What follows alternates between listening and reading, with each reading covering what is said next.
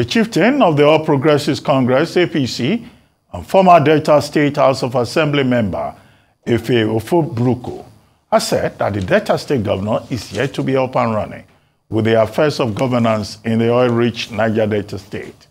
Honorable Ofobruku made this revelation in an interview with Arise News on Monday, where he was discussing President Bola Ahmed Tinubu's policies and economic reforms amid the rising economic hardships and food insecurity in the country. Having grown up in the same community with him, having known him over the years, we know ourselves, we know our strengths, we know our weaknesses. My view, sincerely, with all sense of apology, responsibility and due apologies to him, I do not think that he's doing well at the moment as far as Delta State is concerned. Delta can be better than what it is today. If you ask me, it's only birthday greetings I've been hearing him send to people, birthday greetings, condolence visits, and all of that. I've not seen so much noise, less action. Joining us now on this show for a right of reply is Dr. Festus Okubor, Chief Strategist to the Delta State Governor. Good morning, Dr. Okubor. Good morning. Thank you for joining us. Good morning, Doctor. How are you? Well, you had Honorable Ofobruku there. Yes, I did. He says that what Governor Oborevwori has been doing is just paying condolence visits and issuing birthday greetings, and it's not up and running, and it's not really living up to expectation. Almost 1 year to the point of his election as governor. You are his chief strategist. You have not been giving him strategies for serving the people. Well, first of all, let me thank you for this opportunity. And then, of course, to also ask, where is Rufai? No, he's away today. Okay, because, you know, I didn't ask your chairman not to make sure he's not here. Anyway, if you could respond to the question. Now, it's unfortunate. And the first thing I need to say is that the campaigns and elections are over. The elections have been lost in Delta State and the elections have been won. Now, if you listen to Ofobruku, you'll see that he clearly has not adjusted his mind to the fact that elections are over and that the business of governance is a very serious business. For anybody to say that the governor, Sheriff Oborevwori, elder, is not working, then that person must either be a diasporan or he has eyes and has clearly failed to see. The state is growing, the state is improving, and there is a lot of applause for His Excellency, Right Honorable Elder Sheriff Oborevwori. Dan, you know Delta. You have your correspondence in Delta. I'll tell you something.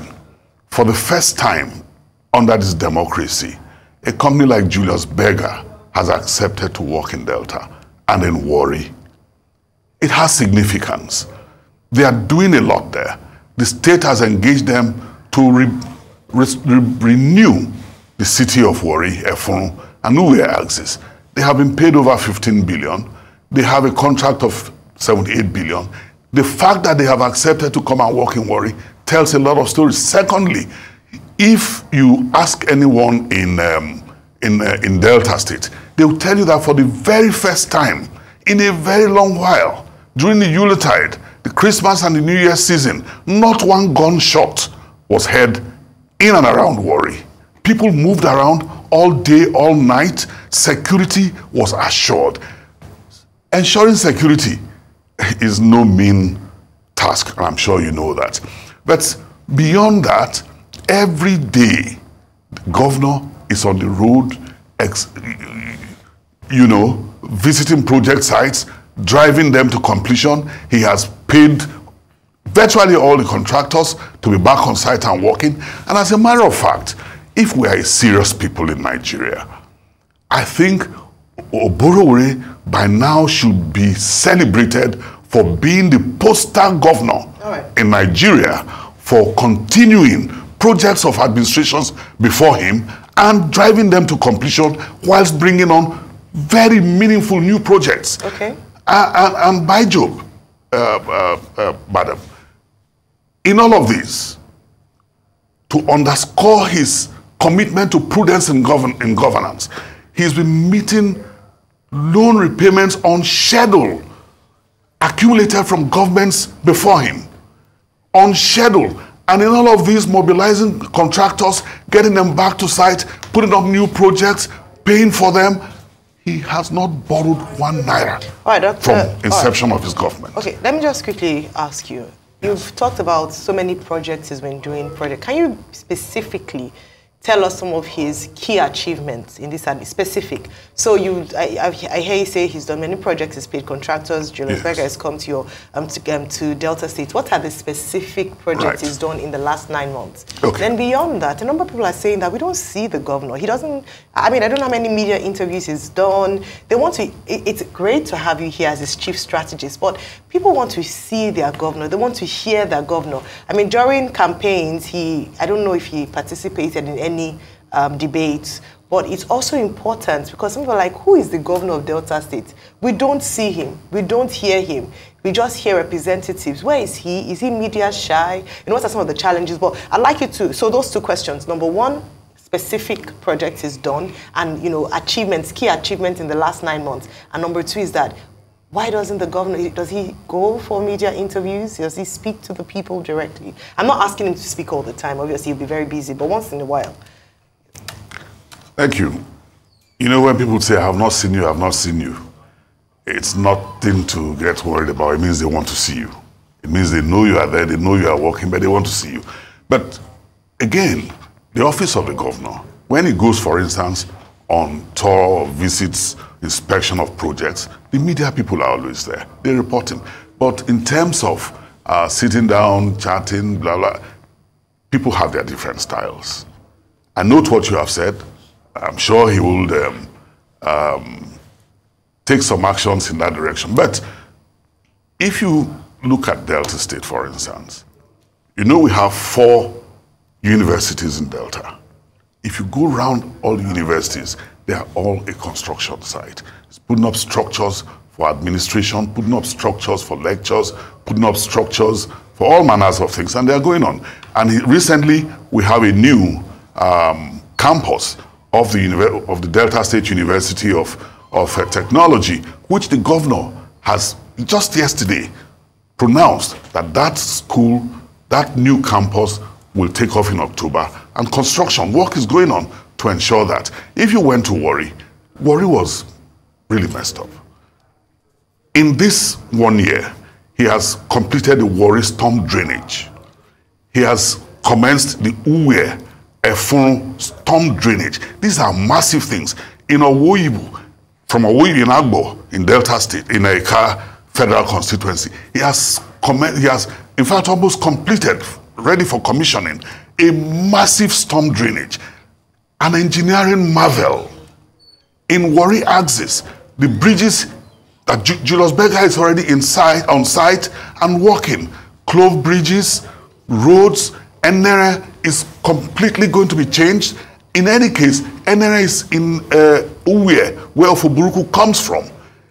Most of these works are in his own constituency. That's why I believe, you know, when some of these people say, these politicians come and say these things, I believe there must be Deltans in diaspora, because a lot is really going on.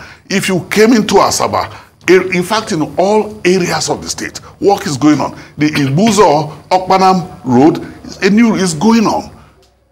Ready, determined for commissioning on his first anniversary. He's doing a lot. But like you said, yes, people have their different styles. There are some governors, when they cough, they want to be on television. When they want to eat, they want to be on television. He's not that type. When anybody says, oh, Sheriff is sleeping, if you knew him before he became governor, and now he has bags under his eyes, he hardly sleeps. He's walking round the clock and delivering on important programs and projects. Bursaries to our students have been reinstated. He's paying them bursaries. He's employed more people. Over 3,000 people have been employed. Pension is not an issue now in Delta Civil Service. The salary arrears that were being owed, he just cleared 5 billion of it to our workers. He is engaging himself with with governance, and not to forget that this is a governor who has the rare trouble of having to go through 38 cases, most of them up to the Supreme Court in the last 1 year. We applaud him. He has strength. Dr. Okubor. Yes, sir. When Sheriff Oborevwori was campaigning, he campaigned on the basis of what he called more agenda. Yes. Meaningful development, opportunities for realistic reforms, enhanced peace and security. Very critical to that is infrastructure development, under the M in the Yes, law. yes. Now, but all these infrastructural projects that you're talking about, you are saying he's doing this, it's nearing completion, he's working on this, he's working on that. Isn't that a way of confirming what Ofobruku came here to say? That everything is work in progress, that there is no concrete thing that you can point to. So what we're interested in is that, look, it's almost 1 year now. What are those specific things that you can point to? That this is what Sheriff Oborevwori, who promised to do more for the people of Delta State. These are the things that he has done. Not work in progress, ongoing project. We are trying to complete this, many of which were started under Dr. Okubor, his predecessor in office. And then the E, enhanced peace and security. If you could also tell us what he has done about peace and security in Delta State. Specifically, not he's ongoing, he's going to do this, he is almost completing this. That's the kind of skepticism, that's what led to the skepticism of Ofobruku. Doctor, I am sure you know that you cannot build a big, massive bridge in 9 months. You don't need 1 year to do Warri Road, which is in a bad state. That means you have not driven on that road. Okay. If you have driven on that road, you'll see that many sections of that road have been completed.